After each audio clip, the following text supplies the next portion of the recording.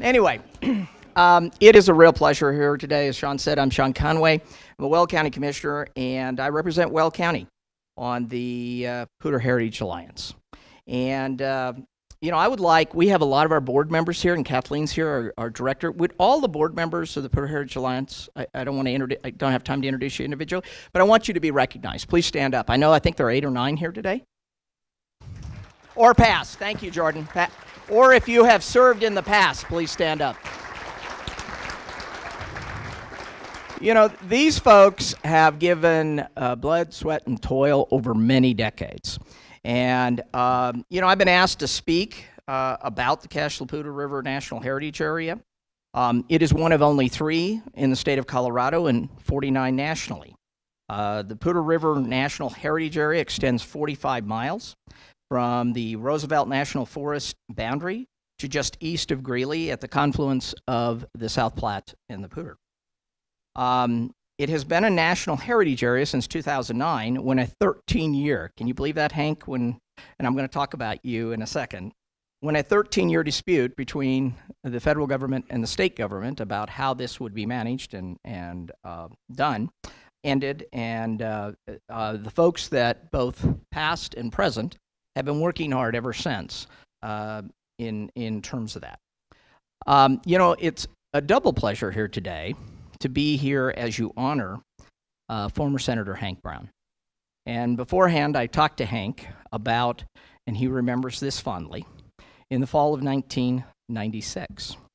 Senator Brown had decided not to continue to serve in the United States Senate, but he had one last piece of legislation he wanted to get done. And there was a little senator, I won't mention that other senator, Hank, who was causing us some problems, some consternation on getting his legislation, the Cache-la-Poudre River Corridor Act, Senate Bill 342, which eventually became Public Law 104-322. I watched as a young staffer for then Congressman Wayne Allard in the cloakroom. Wayne was going to succeed Hank in the United States Senate. He had sponsored the House version of the bill, and we waited patiently. And I will tell you, the commitment of this gentleman was unparalleled. He presided over the United States Senate in quorum for hours, I think it was, if I remember. And that was the last piece of legislation that was passed in that session, and he made sure. Today, we have a Poudre Heritage Area because of the dedicated work of Senator Hank Brown. Let's give him another big round of applause.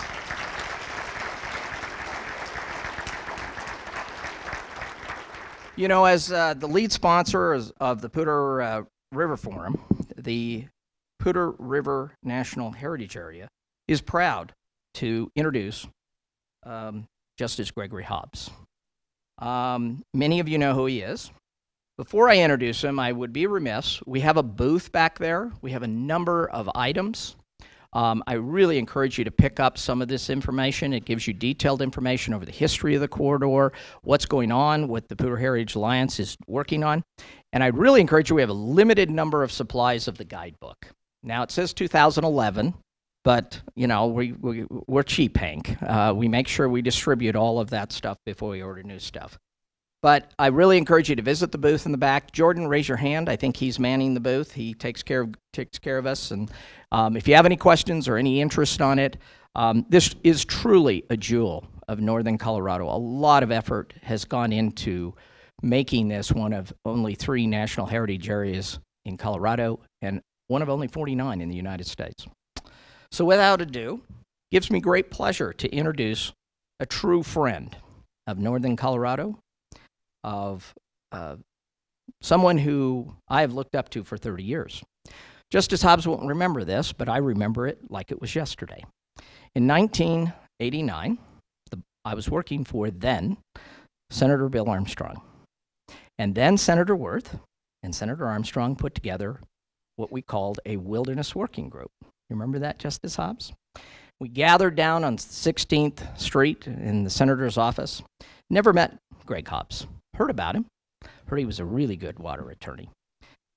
As a young staffer working for a United States Senator, I watched in awe as the negotiations surrounding what eventually would become the 1991 Wilderness Bill, which Senator Brown and Senator Worth accomplished, navigated the very difficult issues of reserved water rights, how we handle BLM wilderness areas versus Forest Service. I watched in awe, and I will always remember that, Justice. He brought clarity to very difficult circumstances. You can imagine we had everybody from the Farm Bureau to the Wilderness Society differing views in terms of how to proceed and what land should be included, and he always brought clarity to the issue.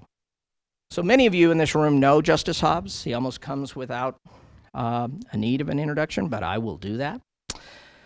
Justice Gregory Hobbs currently is serving as a senior water judge for Colorado courts. He is assigned to mediation of water cases. Lucky you if you get him out there if you're a water attorney. You know, Greg Hobbs was a justice for the Supreme Court from May 1, 1996 to August 31st, 2015. He was a senior water judge for the Colorado courts from January. He has been a senior water judge, as I mentioned, for the Colorado water courts since January 1 of 2016 to present. Prior to joining the Colorado Supreme Court, he was the partner in Hobbs, Trout, and Raley from 1992 to 1996. Previous to that, he was a partner in Davis, Graham, and Stubbs in Denver from 1979 to 1992. And he also served as an assistant attorney general for the state of Colorado for natural resources from 1975 to 1979. I apologize. He is a frequent teacher. He loves to speak to students on water history, culture, hydrology, and the law. Currently he is vice president of the Colorado Foundation for Water Education and chair of their publications committee. And he's a national he's a chair of the water court for the National Judicial College. One of the things that he is, I think, might surprise people, we all know he is a prolific writer. He is your new book done yet? All right, up at UNC, correct? Go Bears. But he's also a poet.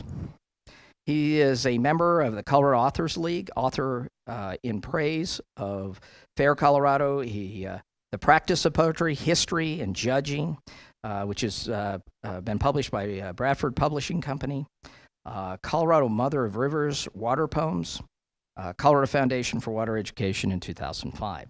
He's probably more proud of his poetry than his authorship of many, many incredible books. If you have not read a Justice Hobbs book on Colorado water history, Colorado water law, I encourage you to do it. It is well worth your time. So without any further ado, we're here to hear from Justice Hobbs. Please join me in giving a warm welcome for a true friend of the Poudre, Justice Gregory Hobbs.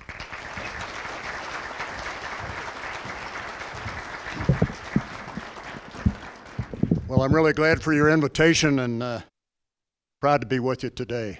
You know, I grew up learning from a lot of great people, particularly in northern Colorado. You know, I served as counsel, assistant counsel, and general counsel to the Northern Water District for 17 years after being at the Attorney General's office. And I can tell you, it's the towns, the farmers, the businessmen, the people of northern Colorado that really gave me an understanding not only the Poudre River, but of this 7-county region of northeastern Colorado, its tremendous heritage, and really to be chosen to be a member of the Colorado Supreme Court and to serve almost 20 years, deciding under a merit selection system. We're removed from politics, judges are, so that we don't have to worry about the political implications of decisions, trying to do the best we could, the 7 of us, in some tough times, particularly the drought of 2002-2003. So I'd be remiss if I didn't recognize the great Diane Hoppy and Jim Isgar, East Slope, West Slope, that sponsored the Colorado Foundation for Water Education, non-advocacy, nonpartisan water education during that horrendous drought. and then to be able to serve on the Poudre Wild and Scenic River Negotiating Committee, with Hank Brown keeping us at the table over a number of years, and then to watch the Poudre Heritage Corridor legislation emerge while I was still principal counsel for the Northern, and then transition to the Supreme Court in 1996. Now, following my retirement as a justice, I was contacted by the city of Greeley to help co-author with Dr. Michael Welsh of the University of Northern Colorado, who will join me after he gets out of his class, to really talk about this seminal Western water history that really grows out of this basin. Really, this is a tremendous heritage that came out of conflict and resolution, cooperation, laws that provided stability yet flexibility to the way we develop and use the public's water resource. So I do want to start with a poem. Thank you for the introduction, Sean. But I think if you were standing on the plains in 1870, well, you can think about 1970, how different it would be between 1870 and 1970. Think about that. But you're always looking west of the mountains, and these people that settled the Union Colony near the confluence of the Poudre and the Platte, it was a sagebrush, cactus-covered plain, but with a beautiful river and lots of potential running through it. So always they looked to the hills, did they not? The mountains. Long's Peak is totally present in front of us. So the poem is, "The Way You've Not Yet Been." Lift your eyes to the hills. Plant your feet among the trees. The way that is before you is the way you've not yet been. Gather in your family. Bring along your friends. Raise yourself for each other. Then the mountains will be seen. So the Union Colony was founded as a family town from the start. And the two ditches, the number 2 and the number 3, were essential to the ability to make a life here on the plain. Now, you know, half the population was missing from the mining camps. And these colonists coming from the Midwest and the East to the Union Colony definitely wanted a family town from the start. So the number 3 ditch, 3/8 of it were dedicated to lawns, flowers, trees, gardens, right away. And then the rest of the water was for irrigation to grow food, and also to then have an agricultural base of commerce. The number 2 ditch, of course, was to take water up on the benchland and irrigate for growing these crops so that people would have a livelihood. So the town and the farm started together, right? You had the bottomland ditches in Clear Creek and Boulder and up and down the Platte, the early water rights. But the founding of the original idea of a town was really the Union colonists, shortly followed by Fort Collins, because in 1872, Camp Collins is surplused, right, from the Army. And we have another group of colonists upstream on the Poudre. They built 2 ditches above the 2 Greeley ditches. And you know that 1874 problem. There's the happy irrigators up there, huh? This is June, Harper's Weekly, the Journal of Civilization. They're very happy. They got water. It's a lush, they've got food to grow. There's water gurgling through it. August comes, the Poudre dries up. Why does it dry up? The new ditches upstream at Fort Collins are taking the entire flow of the river. And of course the Union colonists say, can't you see, we have a town here, we build our ditches, we're depending upon this water. Put the river back.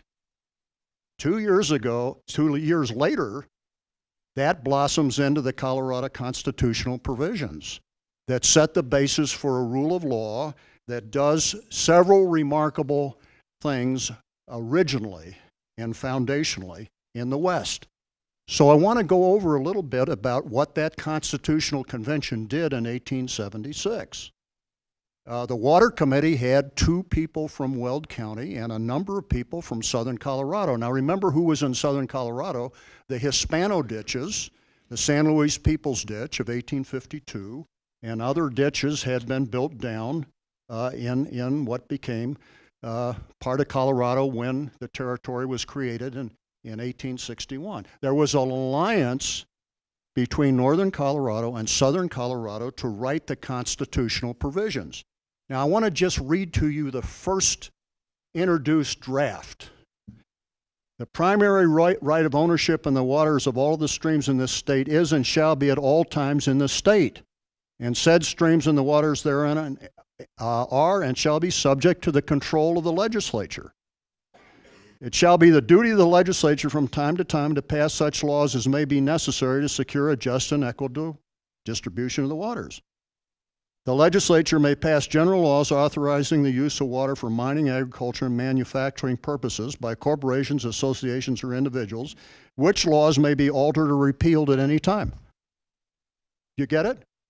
The water's owned by the state, the legislature is going to allocate it, and they can repeal how it's done from time to time. That was totally thrown out. The draft piece of the Constitutional Convention. What did we end up with? I chart this legislative history of the Constitutional Convention because it's so wonderful. But here's what we end up with. The water of every natural stream not heretofore appropriated. The senior Hispanic ditches are going to be recognized. They appropriated earlier. Within the state of Colorado is hereby declared to be the property of the public. And the same is dedicated the use of the people of the state subject to appropriation as hereinafter provided. And then the water shall be used for beneficial use. That was the primary provision that they put in. So what is the doctrine? The doctrine is water without waste for beneficial use. It's always owned by the public, and you can only develop a use right in the unappropriated waters. These people that went to the convention also saw that I'll pick that up. The water that was put on the land, some of it was coming back to the stream. They could see in dry times, August, September, October, the South Platte and the Poudre would go dry in a lot of years. They could see water coming back from the irrigated agricultural ground. So they realized that there were waters being applied to the stream, from the stream to the farms that were coming back, and that would be part of the public's water supply. So they said the waters of the natural stream are owned by the public. The first draft said stream. So we don't have just surface stream. We have the natural stream of the integrated groundwater, tributary groundwater, and surface water. This is hugely important because states like Texas, California, and Arizona don't recognize the hydrologic connection, the truth of science itself, the way the waters migrate, that the surface stream rides on the back of the tributary groundwater. Okay? These people had experience and they had the power of observation. They also had the agricultural college. What did Abraham Lincoln run on? The Homestead Act, the Railroad Act, and the Land Grant College Act. He was the first great Western infrastructure guy. Yeah, those are the foundation pillars of the rule of law. But on top of that is put the constitutional water provisions here, where the greatest resource of all is always owned by the public, subject to beneficial use without waste in integrated tributary groundwater and surface water. Right after that, in 1879, the people of Fort Collins and Greeley got together and sponsored adjudication acts that set up water commissioners, irrigation engineers, and the state engineer. Why did they do that? The constitutional provisions were not going to enforce themselves. We had to have honest folks on the stream enforcing the water rights. And the courts were put into the role of adjudicating the water rights, because this is a controversial subject, is it not? As the neutral form. So there you see the 3 branches of government under the rule of the water law The executive administers the decree of the courts, and the legislature from time to time codifies the laws that implement the Constitution. So beneficial use is a broad category. That mention in the original about manufacturing and irrigation and municipal has expanded to include in-stream flow, kayak course rights, slotted into our doctrine of prior appropriation. Who was the sponsor of the in-stream flow law? Fred Anderson of Loveland, Colorado. So, just track the heart of this Poudre Basin as it expands to the rule of law, and then it's taken up by other states. We were the first state to disavow riparian water law entirely. California ends up with riparian and prior appropriation. They've had a heck of a time. Why did we disavow riparian? Because only the owners of land bordering the stream could enjoy the water resource, and then they had to put it back basically undiminished, because this is the rule of well-watered climes, to float boats and power, power mills out of mill ponds, power wheels, and return the water back. The people that framed our Constitution were populists. They were agrarians. They didn't want the big-moneyed landowners buying up land along the banks of the stream and restricting the use of the water to where it had to be taken. So the original Constitution allows a right-of-way from the stream to the place where water needs to be used. That's how we irrigated the whole of the Front Range and the Western Slope, out of that doctrine. And so the operation and maintenance of ditches was built into the first territorial law in 1861 to get the water across other public and private lands to where you needed it. So this was a comprehensive view of what the future needed, not only the present. And so we go. The first generation Union colonist descendant is Delph Carpenter, son of Leroy and Martha Carpenter, who settled in the Union colony early on. Who would have believed it? This is the architect of compacts. He learns to work the waters of the number 2 and number 3. He grows up in Greeley, goes to high school, goes to DU Law School, graduates in 1899. All right. He's a legislator. He's in the Colorado Senate. His colleagues trust him. His party got voted out. He served 4 years. They turned to him to defend Colorado against Wyoming, who had filed a suit in the U.S. Supreme Court to have a share of the water of the Laramie River. Okay, well, this man had his hands full. He ends up as the architect of what becomes 9 interstate compacts sharing the water downstream, and then there are 2 equitable apportionment decrees of the U.S. Supreme Court, because we never could agree with Wyoming and Nebraska over the North Platte and the Laramie. But by and large, he becomes the great negotiator to share the stream. So prior appropriation is what we administer in the state of Colorado, but he learned by hard arguments in the U.S. Supreme Court. The case was argued twice in the Wyoming v. Colorado case, that downstream states that developed first, if there were 2 prior appropriation states, would get the senior priority. And all of a sudden, Carpenter, who was a great Colorado states' rights guy, said, this can't be. This is not going to work. We've got to share these interstate waters. We're in a federal system. So just think about this. This is the 1841 Wilkes map. Wilkes is surveying the west coast there, not an inch of which is in U.S. territory, 1841. The Mexican government had claimed that, right? The vast interior, which is unsurveyed yet, the Colorado River is way out of line, but you have up on the right-hand corner here, the Poudre River. The Poudre River was known. Why was it known? Well, the fur trappers, the Native Americans showed them South Pass. That was the low point in the whole of the Continental Divide. You can see the Poudre, the Laramie, the North Platte, and what's called the Colorado River, but it's really the Green, a feeder of the Colorado River. But you can see the funnel point here is the Poudre, okay? And the Poudre has been bypassed when the California Gold Rush occurs in, 1848, 1849. They're rushing across the to California and Oregon to settle. And Stephen Long, of course, in 1820 calls this the Great American Desert because he comes up the Platte in August and there's no water basically in the Platte. The snow melt's gone. Great American Desert, right? So here is the Fremont's three maps, 1842, 1843, and 1845, compiled. He is surveying the route up through South Pass to Oregon and California, which is then used during the gold rush. But the point is that he's coming down surveying North Park, Middle Park, South Park, and he sees the snowmelt coming off in 1843, and he writes in his journal, which were actually written up by Jesse Hart Benton, the great literary figure, his wife. He dictated these things. He says, my gosh, this is land that can be irrigated, can be fertile. There is water here, but the water was the snowmelt. He saw it happen.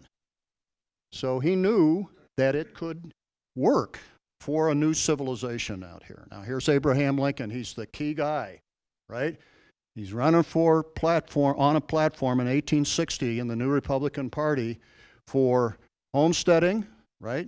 160 acres is surveyed unoccupied by others. If you stayed 5 years, you get patent to the surface, but not to the water, because the 1866 Mining Act severs the water from the land in the public domain and allows the states and territories to adopt their own water laws. The Land Grant College Act, the Railroad Act, all right? This is the 1902 Land Office map, and this is my favorite teaching map because this is a pivotal year. 1902, Kansas has sued Colorado for a share of the Arkansas River. But if you look at this map, you will see how Colorado was formed. You got the Ute Indian Reservation of 1868 over there on the west slope. You see the Spanish land grants that had to be recognized by the Treaty of Guadalupe Hidalgo, and in pink there, the Sangre de Cristo Grant, the Beaubien Miranda, and the Ville Saint Vrain. There are red dots. If you were to look up at Sterling, you'd see a red dot on the map. That's where you went after 5 years and proved up your claim. You survived. How did you survive? You had to put water on the land, did you not? And it was up to the territorial legislature and the state of Colorado coming onto the Constitution about how you would use the public's water. The original national forests, Benjamin Harrison, 1891, under authority given by Congress, establishes the first national forest. The biggest one established at that time was the White River National Forest. That's that big green.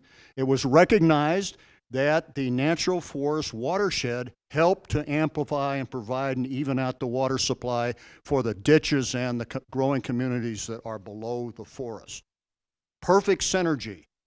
The farmers and the cities supported the creation of the national forests. This is undeniable. For a watershed that would be protected against being stripped.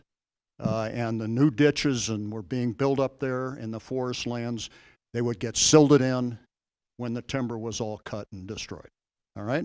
So all you can see here is the formation of Colorado at the time this prior appropriation doctrine is set in to use the water that's coming off the forests. And of course, growing cities came out of the farms. Our first territorial act only mentioned farming as a use. Why didn't it mention mining? It's always rumored that mining was the start of the water law. Take a look at Colorado law. Various early territorial law is for farming because the water's coming out off the mountains onto the farmland after it's used basically non-consumptively up there to do the mining operations, okay? So farming was our base. Our cities have grown out of the farms. Our businesses are tied in mostly to the cities. We have a lot of public entities holding water rights to serve water to the public. The farmers are the ones that have the private use rights with the senior priorities because of the way we develop. But our law allows the lease or the sale of the water that was put to the farm. That's part of our doctrine. You know, that's how we've managed a population growth. You know, reservoirs had to be built, and they were built early to capture the snowmelt and to make exchanges with senior ditches downstream, so you would drop reservoir water in, and then you could divert with a junior water right upstream. So a couple of things to get out of this. Just leapfrogging up the stream doesn't give you a better right than those people who settled earlier. Return flow comes back to the stream. It's part of the public's water resource subject to appropriation. We integrate groundwater and surface water in our system. The courts hear the evidence, make the decrees for applications for conditional water rights, absolute water rights, you put it to beneficial use, change of water rights, or augmentation plans that allow out-of-priority diversions by replacing the water that seniors are owed. Why were we carved like this? Huh? Well, Kansas becomes a state in the first week of February of 1861. Lincoln's been elected. The South is leaving. Kansas doesn't know what to do with this wild mining enterprise that's going on. Colorado Territory is formed out of Wyoming, Nebraska, Kansas, Oklahoma, New Mexico, and Utah territories, to take in the Great Divide as it comes from Wyoming, goes down the Collegiate Peaks, takes that bend around Silverton, comes to Wolf Creek Pass, and goes down into New Mexico, right? Anything that might have the gold and silver. We had to beat back the Confederates at Glorieta Pass, which we did, our volunteers. And what we end up with, of course, is being the mother of rivers because we have the watersheds of the Platte, the Arkansas, the Rio Grande, the Colorado River complex, and that river everybody forgets about because we kind of put our back to the Eastern Plains, the Republican. So 5 major watersheds, 18 downstream states, the Republic of Mexico at the Rio Grande and the Colorado River. We can only consume a third of the water that arises in Colorado because we owe water to downstream states. Okay? So we have a very limited budget, what Mother Nature provides us, and minus what we owe across the boundaries on the compacts. Okay? The Greeley number 3, known as the town ditch. What's built along it? Thank you. The Poudre Trail and this heritage corridor. Don't we love to have and do it all? Isn't this essential? The wild and scenic river, the national park, the trail down that joins Fort Collins and Greeley. I like the joining part of this. I mentioned some conflict, but that was early on. I remember well what Senator Brown wanted to do with the Heritage Corridor, and I always called it the celebration of the working and the singing river. The heritage of this law that establishes the public's water resource in a way that we can ration short water logically without letting newcomers take the water that others depend upon, but allowing the transfer, lease, sale of water rights, and conservation is obviously a big part of this. So here's the Constitution. We used to have it in the Supreme Court Law Library, had to give it back to the archives. The great Delph Carpenter, first generation descent, became a national statesperson negotiating with all these downstream states to make sure that Colorado had a share for the future. Why? He was concerned about the Imperial Valley in Los Angeles, that were getting their acts in place. So now here's the Greeley Poudre district that Carpenter represented. He wanted to have water put north and east of Greeley, but and he wanted 100,000 acre feet out of the Laramie River, but the U.S. Supreme Court cut him back to 15,000 eventually. He knew he was going to lose the case because the Wyoming appropriations had come sooner. So he turned to this statesmanship, this compact idea of sharing the water. So there's the Laramie Poudre Tunnel, was planned on having 100,000 acre feet, ends up with 15,000, okay? That was the Laramie Riverside. This is the Poudre Riverside. It's still a valuable water supply to northern Colorado, but it's a lot shorter than what Carpenter wanted, okay? That is the Parshall Flume near the Jackson Ditch. Thank you, Robert Ward, for showing this to me. CSU has always pitched in on stream gauging, measurement, understanding seepage, return flow, developing flumes. Look at that structure sitting there in the woods along the Jackson Ditch. Now the Poudre Heritage Corridor, which I think is just a marvelous piece of federal legislation, but it's really been done by local communities, hasn't it? Cities, counties, all the rest of you trying to make this dream happen. Come on up here, Michael, because it's now your turn to talk about the utility side of this governmental, great governance, water policy basis that was built out of this Fort Collins, Greeley rivalry, and then a lot of cooperation. Dr. Michael Welsh from the University of Northern Colorado.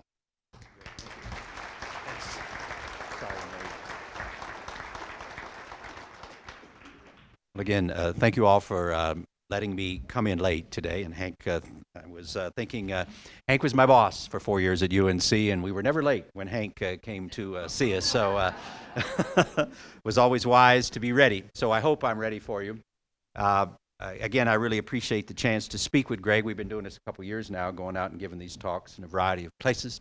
Also, we've been reaching to a variety of audiences, and that was always the charge from the city, was to figure out, when we go to put together the story of serving the public with water, we need to make sure the public understands that we understand the public.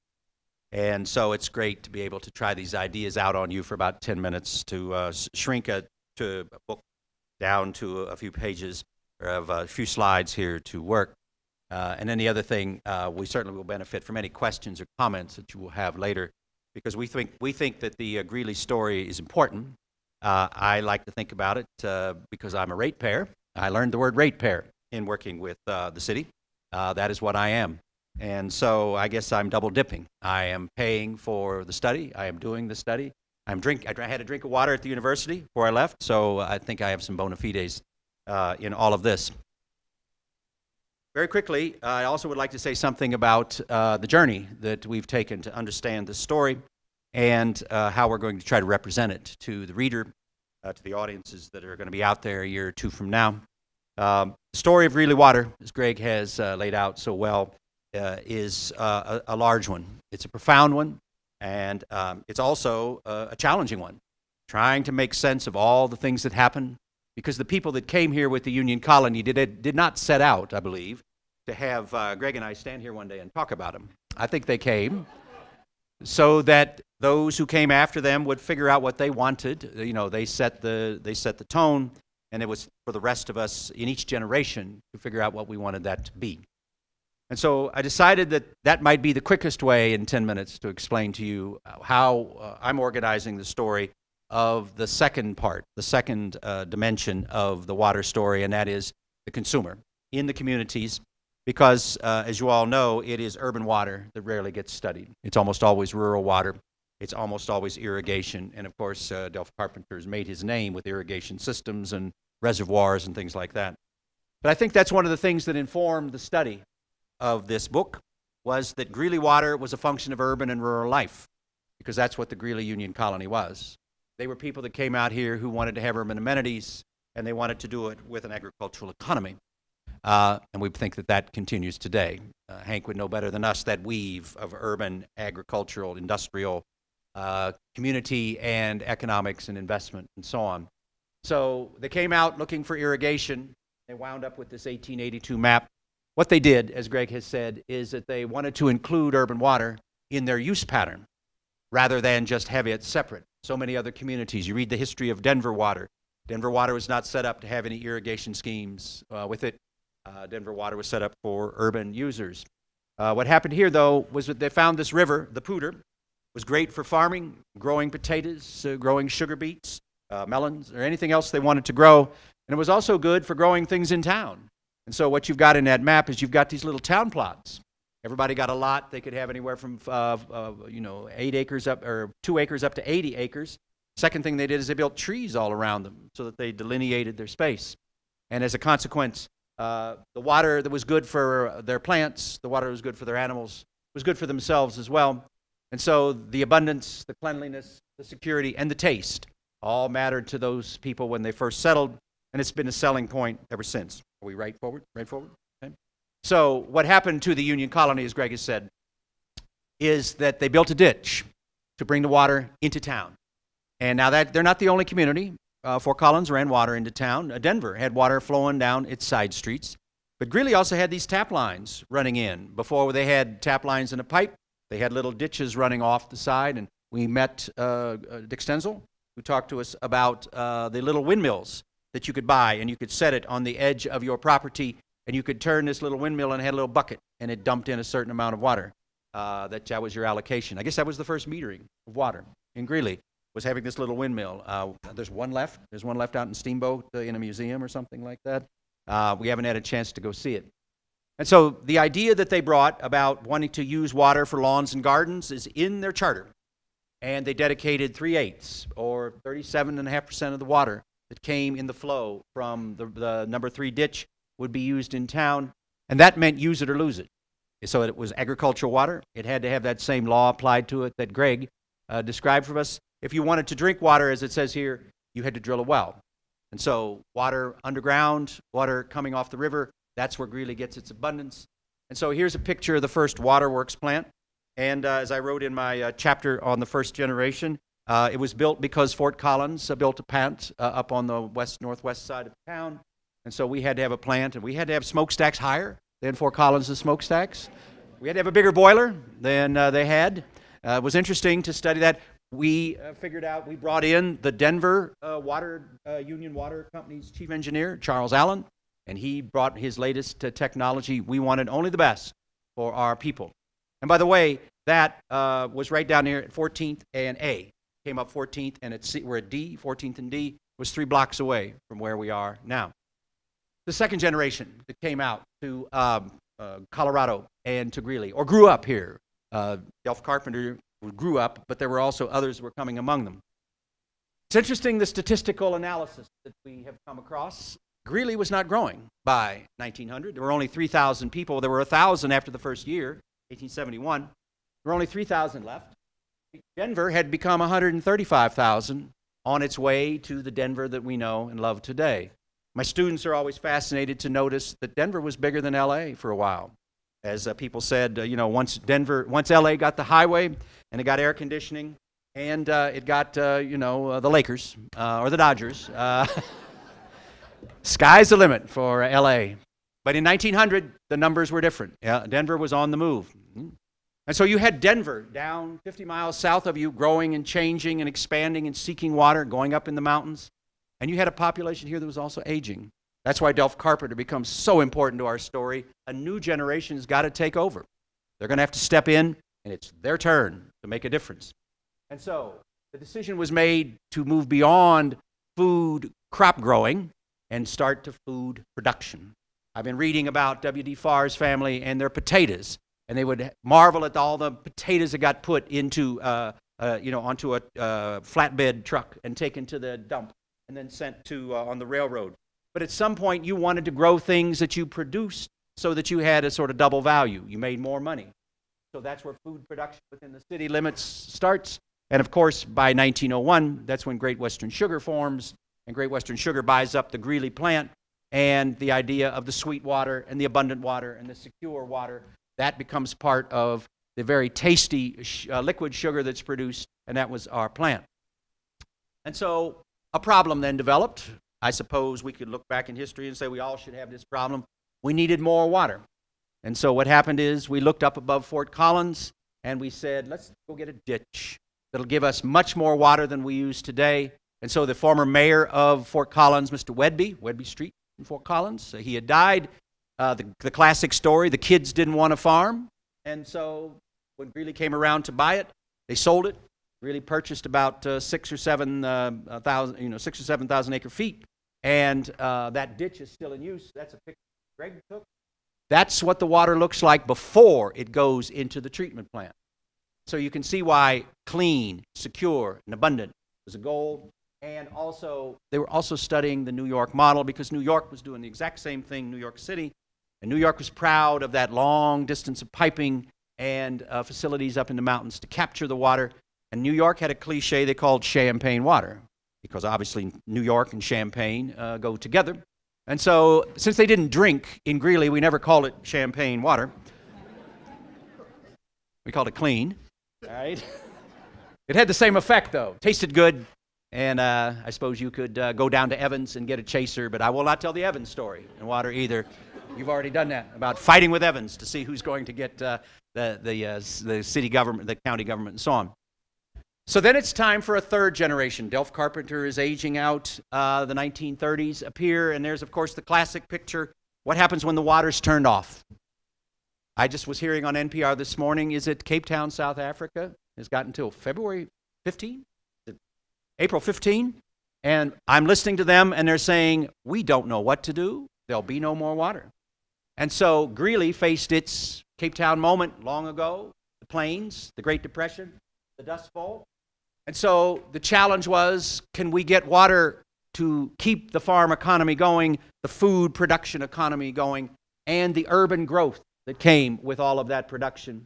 And so the story that everybody knows is that on that Monday morning after the Supreme Court on the previous Friday, June of 1933, said that Colorado can't have all of the water from Wyoming that flows out of the Laramie Basin into Wyoming. It's not apocryphal at all. Charles Hanson, the publisher of the newspaper, is supposed to have turned to the city of Greeley's lawyer, Tom Nixon, and said, let's go get the feds and let's go over the mountain. And so the Greeley leadership stepped up. They brokered the deals to get started.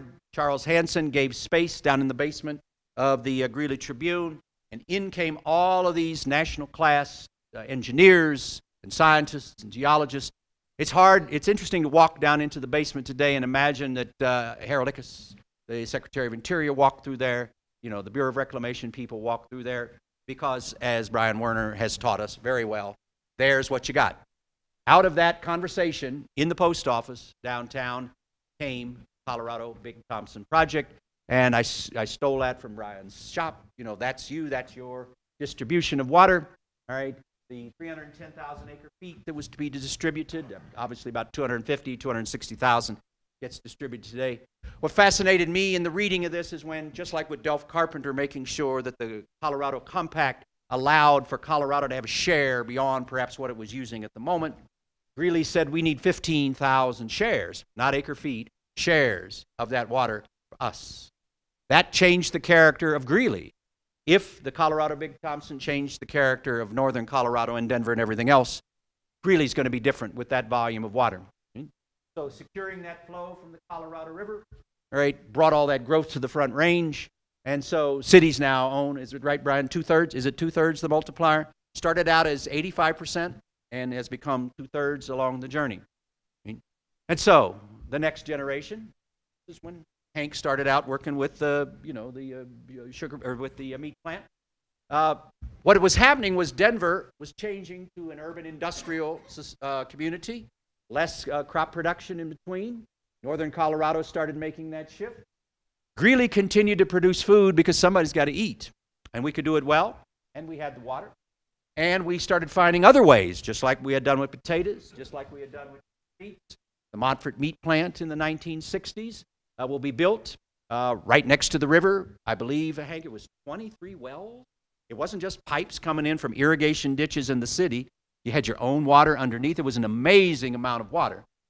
I was not aware, I've only been here since 1990, I was not aware that Great Western Sugar in 10 years, Montfort Beef in 10 years became a Fortune 500 company. In 10 years. It was a stunning story, all right, that we want to talk about. But that's also because Greeley's people kept going out and trying to find new water beyond this story. Greeley's people developed the idea of the leaseback. Greg has talked about the idea of you can't use, you want to stay on your land. We can't use it now. One day we'll need it. Maybe you won't. So the idea of the leaseback comes about. W.D. Farr and his generation developed that. But then also within that generation came the pressure to clean the water. Came the pressure to preserve the water, to conserve. All of those issues about in-stream uses that you have been talking about today, Greeley had to engage all of those questions. And so what happens today? Where are we now, and where will Greeley go after the fifth generation passes through? Right? We're at another demographic crossroad, just like we've been in 1900 and in 1930 and in 1960 and in 1990.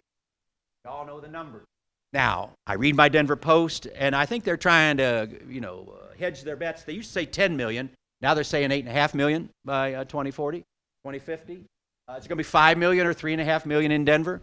As my students say, when they can't get to class on time at 8 because they thought they could get out of bed at 6:30, get on the road at 7 in Denver and be in class at 8, they all say there's too many cars in Denver.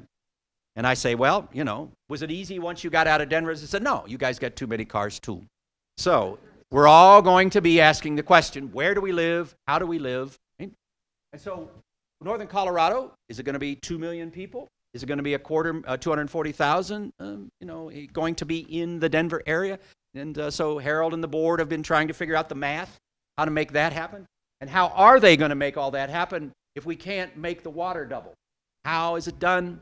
Well, it's the same logic. You would have to go back and ask the Union colonists, how'd you do it in your day? Is the answer now this mix of conservation as well as purchases? Is it also this mix of urban development becoming more dense, even as we grow out? Is it the new generation that's going to use water less than perhaps earlier generations did? I put up the picture there to finish us today of the big sports facility that's going to be built out in a field outside of Windsor. And I was fascinated reading the specifications on it, and they're making sure to put up front how little water they're going to use, even though they want to have so many people, so many ball fields, so many hotel rooms. They're talking up front, we can make it happen with less water than you should. And so I asked my son, who's now working in the master's program at CSU, I said, so what do you think your generation wants? And he said, Dad, we all want to walk downtown, and we want to live in an apartment, and we all want to have less water. That's what we want to be. So the question for us is, will we be ready for the 6th generation coming when they say, thank you for protecting this water, thank you for preserving it? Will they say of the Union Colony, thank you for wanting it to be clean and tasteful? Does that make sense in the idea of preserving and making sure that it's useful? We'll find out, because they'll turn and look at us and they'll say what was often said. And either that is thank you or what were you thinking? Thank you.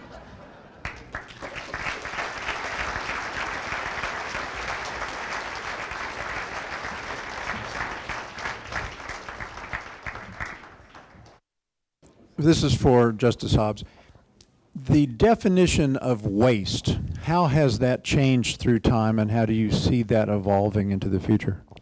Okay, waste would be wasting, taking water that you do not need.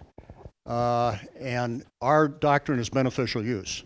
So you can only divert at any given time under our law what you need and is in priority in your water right. Otherwise, the next junior is entitled to it. The return flows are not waste. They're going back into the tributary groundwater or their surface water, right? So they're part of the public's water resource. So beneficial use without waste is the standard for changes of water rights. So a change of water right is not granted unless the historic consumptive use is measured over good years, average years, and dry years. That total consumption is, in effect, the burdens on the public's water resource, that which was beneficially used, can be changed, sold, leased, subject to making sure that all the other priorities are protected. So waste is boiled out at the change of water right. If you want to change it from irrigation to municipal, and these municipalities that are doing this are well used to this, you engineer the fact that you've got to determine what the crop was actually using and consuming that wasn't available to other water rights. So without waste means you don't reward wasteful practices. You only reward beneficial use, okay? But make no mistake, seepage under unlined ditches, return flows from fields is not waste. It's part of the public's water resource. Does that help? Any evolution in the future that's different from what we have now?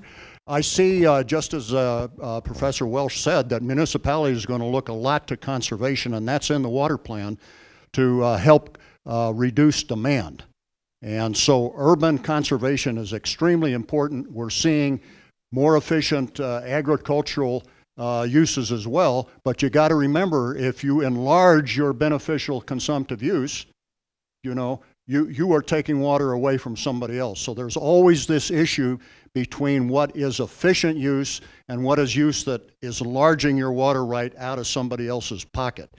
So I think what we have here is a blend of, utilities have to pay the way now, right? We have all these public entities, ratepayers and so on, who are going to be sensitive to rate increases, but need to be convinced that the water is being conserved and it's being beneficially used. So I see the seeds of the doctrine playing out more and more as the population increases, and we have to use the same amount of water that was available to the Mesa Verdeans. You know? Huh? Except that we're going to have to manage it a lot better, and we have to manage the snowmelt.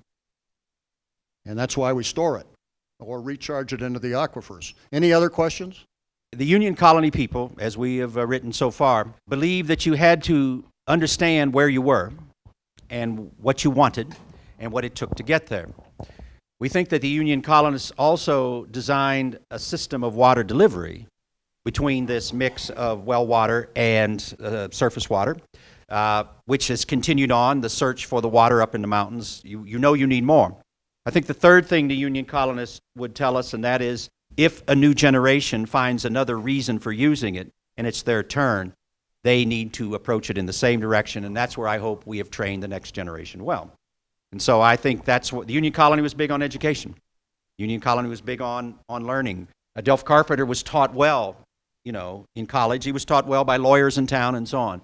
So I think that all of those issues that were strong in the roots of the colony will be something we'll have to turn to today. Otherwise, we're just going to be asking ourselves what's next. I don't think the Union Colony would want us to do that. Let's thank them once again.